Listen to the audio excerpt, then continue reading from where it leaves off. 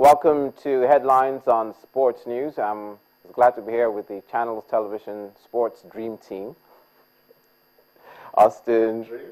Yeah, you guys are the Dream Team. Austin, Ayo, and Cece. World Cup squad. You guys are the World Cup squad. All right. So what's happening in the world of the news of this morning? We're going to start with insurgency, Ayo, and troops fighting it in the northeast have continued to record impressive results as the army has announced the capture of one of Boko Haram's commanders who is at present undergoing investigation.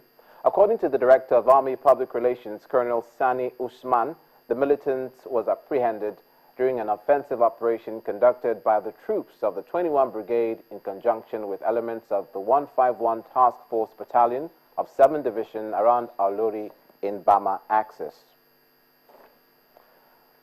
Civil servants who think that the president's anti-corruption posture is a fluke may have to think again, as President Muhammadu Buhari has resolved to stop the practice of not providing answers to queries by parastatals and ministries.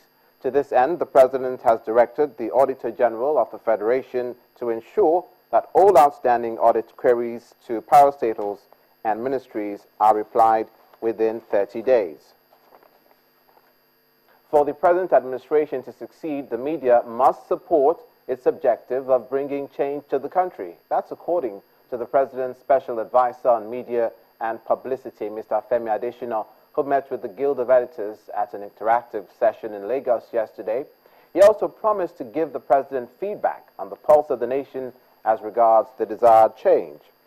And in Kaduna State, it may be too hot for criminals to operate in, as the police say they have arrested 33 suspects and also discovered an illegal arms manufacturing factory in Jama local government area of the state. Parading some suspects, the Commissioner of Police said the arrests were made following a tip-off from members of the public. And finally, on headlines, outside the country, U.S. President Barack Obama will unveil what he's called the biggest, most important step the U.S. has ever taken in tackling climate change. The aim of the revised Clean Power Plan is to cut greenhouse gas emissions from U.S. power stations by nearly a third within 15 years. Those are the headlines coming up. Back to the Channel Sports Dream Team on Sports News. The World Cup squad. When we come back.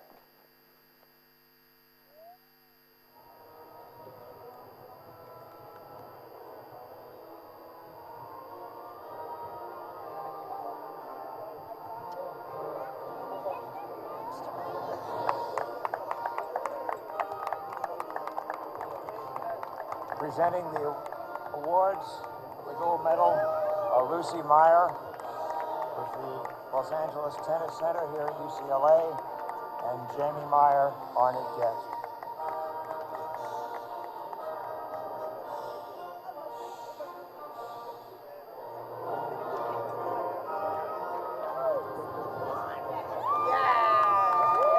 Congratulations, Team Nigeria.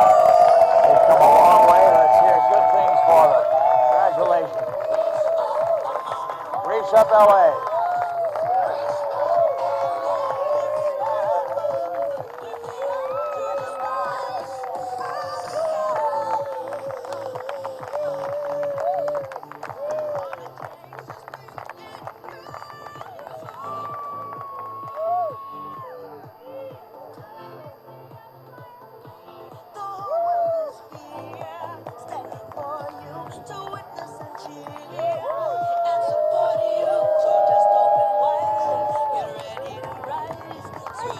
Well done, gentlemen. Take your moment of glory and enjoy it.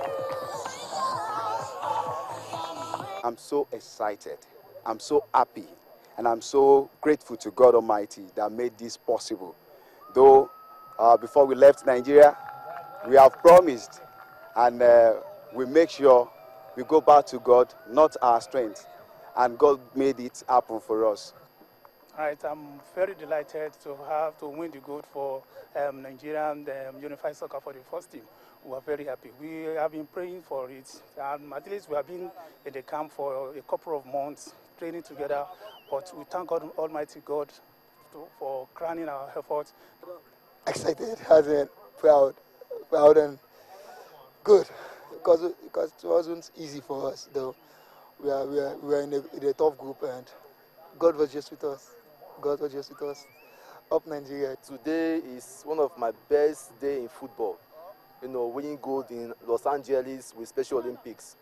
This is a memorial for me and my family. It was an intense competition, and the players with the partners were able to show the spirit of Special Olympics. At the end of the games, we came back with gold, which is really, really what we are looking for.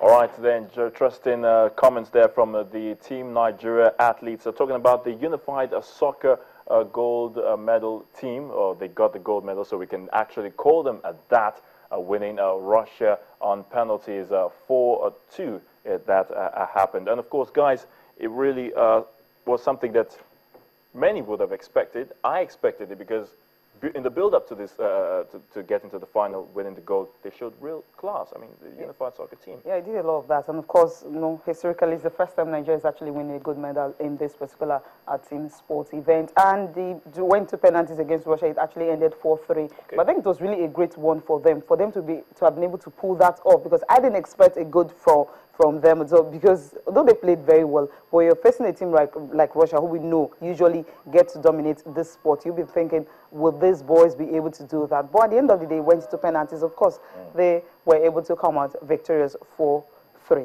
I think overall, our special athletes truly deserve a massive salute when they come back. They've done so well.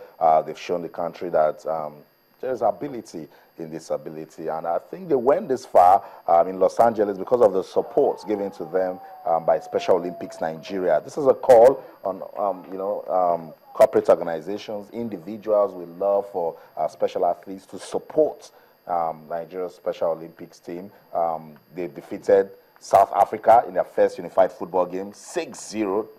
Demolished South Africa. I think played a draw. Burkina Faso went all the way to win gold, and you could see the love. I keep specifying love. That's what the Special Olympics is all about. The support, the bonding, and that when you look at these guys, you're tempted to say there's nothing wrong with them, because that's what sports does. It's such a powerful, unifying force. Yeah, and I mean, it's just a show of talent, and the Special Olympics gives them an opportunity to actually showcase their talent, not just in football, guys. In basketball, they were also fantastic. Very, very fantastic, and we can only hope that as time goes on, these guys will be kept together. I really hope to see more of them in the coming weeks and in the future, and who knows what they will be achieving when we definitely have more people coming into the fray for the unified soccer gold medal team from Nigeria, doing the nation proud, as well as other athletes. All right, guys, you can still definitely be a part of this show, Sports This Morning. Of course, our feedback mechanisms, like you see on the screen there. You can get talking as it relates to other sports issues, trending topics, and events. Sports This Morning at channelstv.com. Of course, on our Facebook there, we have channels on the Score Sports for the Twitter, and of course my Twitter handle there at AYBalugun13. So get into the conversation. Let's know what you think about all the interesting news and information we'll be bringing to you in the course of the show every day of the week, Monday to Friday, on our various platforms. All right, guys. Still talking about the Special Olympics. Our man Tayo Salam, who should be on his way back to the country. We hope to definitely get in touch with him to find out what other interesting things happened in the course of the Special Olympics. But let's even look at the basketball event now. Let's talk about the basketball event. Well, we really didn't get to win the gold as we would have wanted. We got the silver, and well, good news. Good news. At the Special Olympics, let's play down winning gold medal, silver medal. Let's promote the love, the care, the support, the bonding that is achieved, through sports. But again, they were actually, impressive in basketball. Remember the first game against Canada, about 33-27, scored Nigeria, swept aside Canada, played Belgium in the next game, they got it done, and then in the third game, it was a tough one against South Korea, but they put up a very good fight. And you see, at that stage with special athletes, when they understand the need not to give up, to hang in there, to give, what you believe you have inside of you that the world cannot see. They showed it. And when the coach spoke after the game, Coach Michael, and he mentioned that it was special to see that these special athletes could fight. They understood the need that if they're going down, they need to go down fighting. So Nigeria lost the gold medal, but they won silver, and it was a good one, and the players, they loved it. They were kissing the medals, and that alone was good hope for the future. It was as good as gold. Yeah, winning the silver medal. And there was one name that stood out for the men's basketball team, the coach Moshood Popola. Yeah, the one they call Popula over there in Los Angeles. Big things for that man. Who knows what he'll be achieving, if given the much needed support. I think that's the word we need to keep talking about, support, because maybe when Moshood Popola was going for this competition, he was just going to have fun. But look at what sports has done. You'd never know the extent to which that name Moshood Popola has gone. Even given the white folks problems with pronouncing the name, and they've given it a very good, they've given good funk to it in Popola. So it goes further than that. There's also Victoria White in table tennis that did big things. Other athletes stepped up big time in badminton. There was also Olowoni who did big things also in cycling. There is Chidubem who also did fantastic things right there. Nigeria winning about 6-7 gold medals. And when they were leaving, they had a target of about 12 medals. They got 9, 10.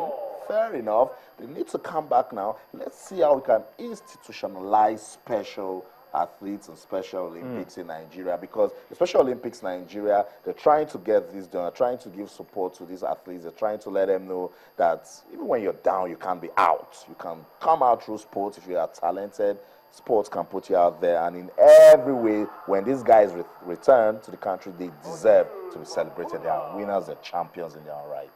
All right, they deserve to be celebrated. And of course, we've just been told that Tayo Salam is definitely on the line.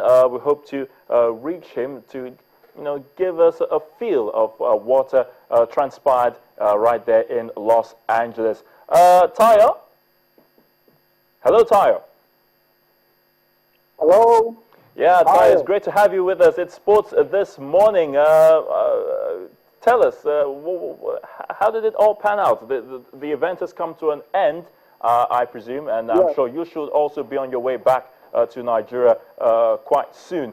But you were there, you saw events as they unfolded. So what big thing can we definitely take away from the event? Basically, the closing ceremony was just a couple of hours ago. And it was really exciting. It was a very low-key event, and it was very powerful. And it was good to see the athletes, finally come out after about a week of really serious competition. A lot of these athletes are actually very good. Some of them really have the